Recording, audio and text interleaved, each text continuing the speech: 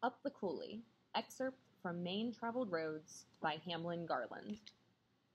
Mr. Howard McLean, in his chair, let his newspaper fall on his lap and gazed out upon it with dreaming eyes. It had a certain mysterious glamour to him.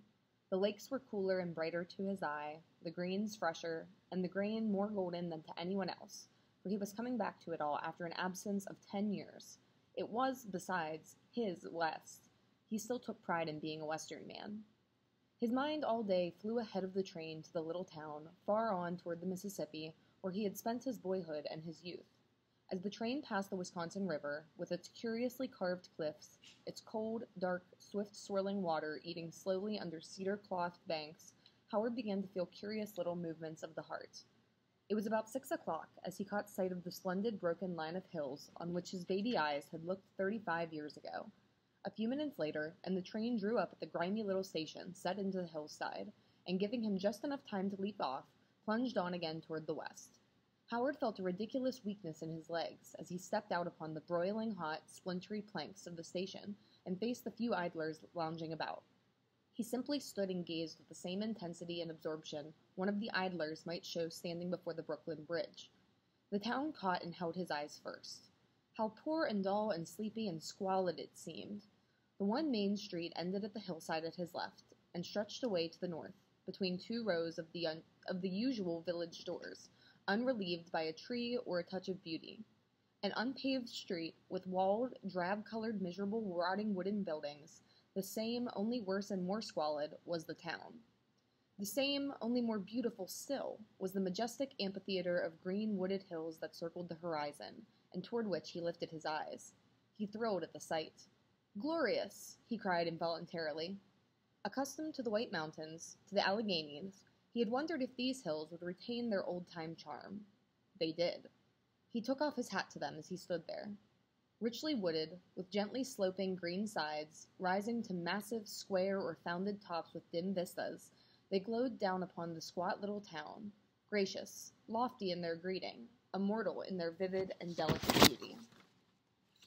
He was a goodly figure of a man as he stood there beside his valise, portly, tall, handsomely dressed, and with something unusually winning in his brown mustache and blue eyes, something scholarly suggested by the pinch-nosed glasses, something strong in the repose of the head. He smiled as he saw how unchanged was the grouping of the loafers on the salt barrels and nail kegs. He recognized most of them, a little more bent and a little grayer. They sat in the same attitudes and joked each other, breaking into short and sudden fits of laughter, and pounded each other on the back, just as when he was a student and going to and fro daily on the train. They ruminated on him as he passed, speculating in a perfectly audible way upon his business. "Looks like a drummer." "No, he ain't no drummer. See them Boston glasses?"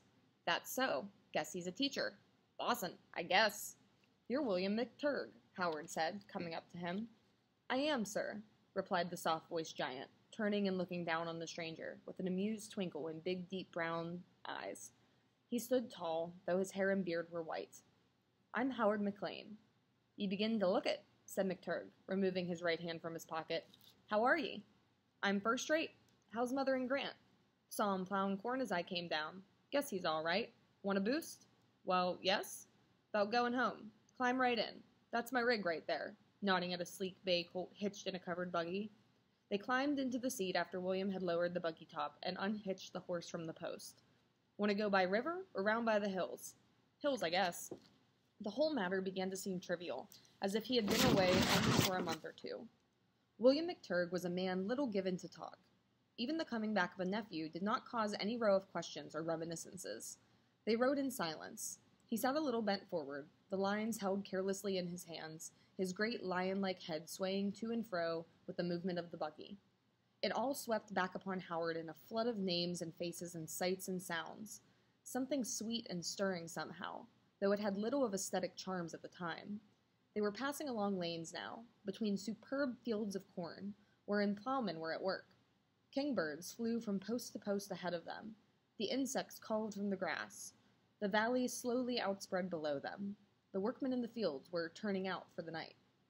The heart of the young man swelled with pleasure almost like pain, and the eyes of the silent older man took on a far-off, dreaming look, as he gazed at the scene which had repeated itself 1,000 times in his life, but of whose beauty he never spoke.